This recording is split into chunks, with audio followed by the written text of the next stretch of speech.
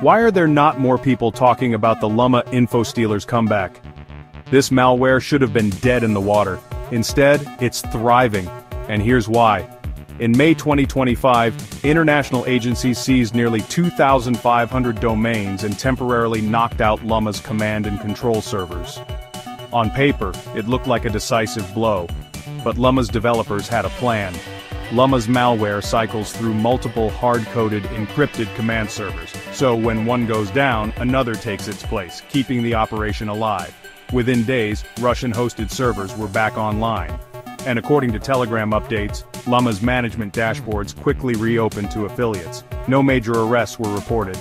Meanwhile, stolen credentials from Lumma infections spiked on Telegram bot markets, rising from under 100 to over 400 in a week. The team even hardened their systems, removing vulnerable interfaces to prevent future takedowns. Bottom line, takedowns disrupt, but resilient malware like Lumma adapts fast, reminding us that the threat is far from over.